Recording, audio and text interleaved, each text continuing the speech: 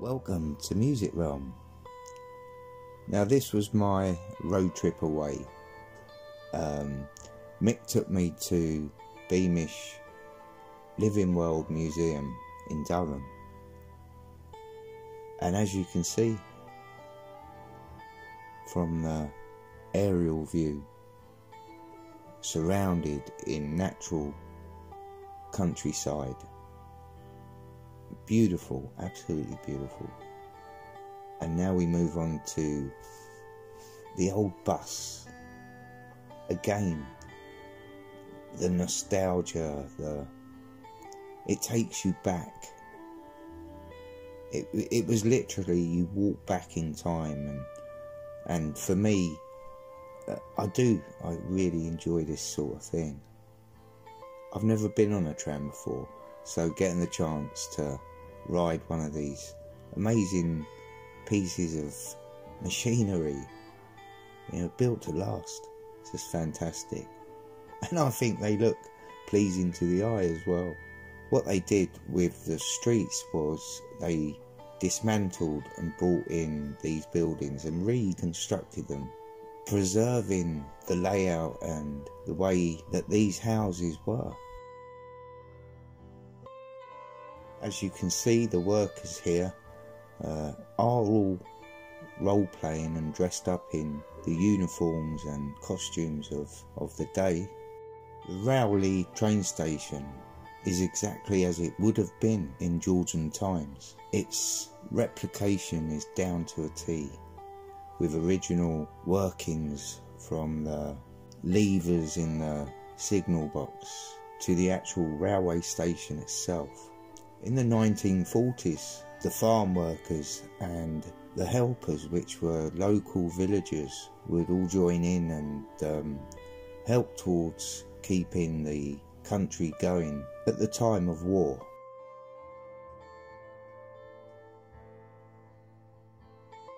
This is a colliery that was here original. This wasn't reconstructed, this was already here. Again, step back in time, just an experience. Collieries were such an integral part of the community, because it would have all been local people working within the coal mines and that industry at the time. And here is the blacksmith working away on something. Again, blacksmiths was such a big part of living Britain.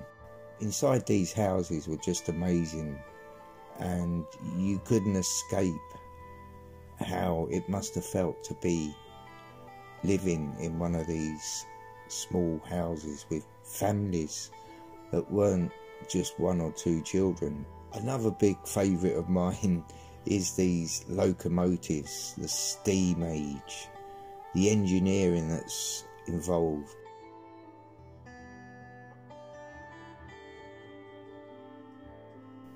And I love the way that they're all dressed up in the period dress, and they, they're all acting their role, their part, and they're always happy to talk to you.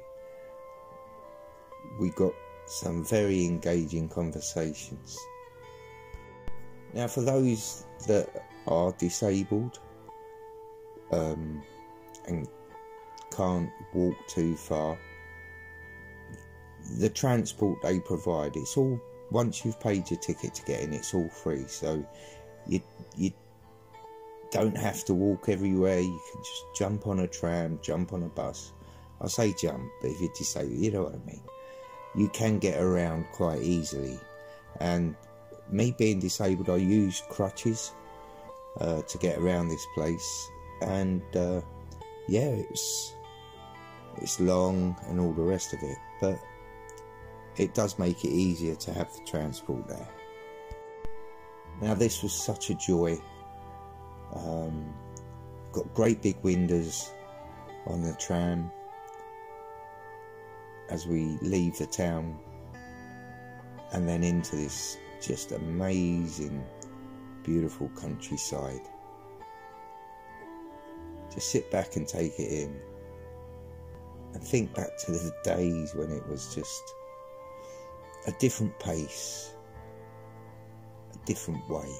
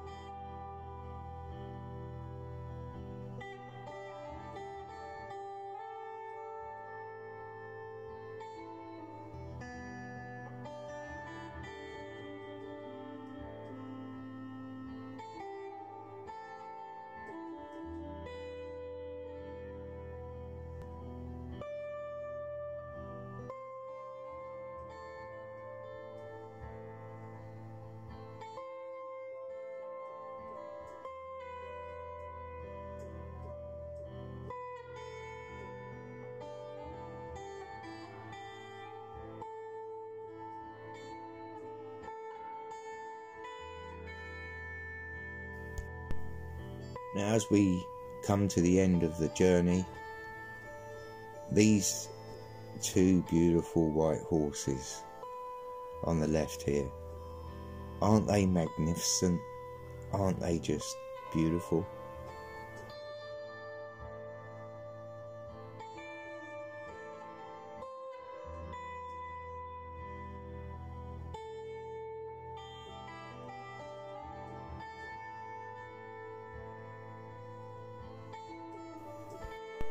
Now is time to let you have a little insight into a Freemason's lodge.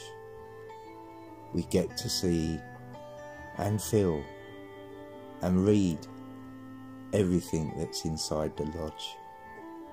So if you are interested in Freemasonry, keep watching.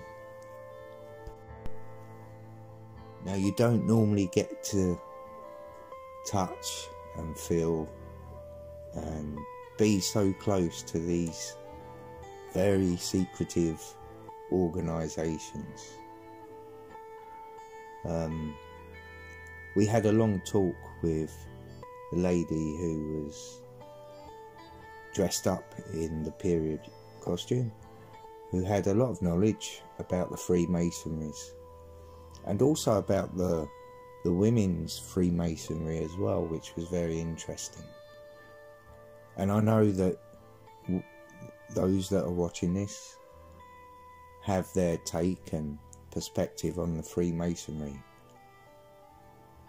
but it is quite a magnificent place.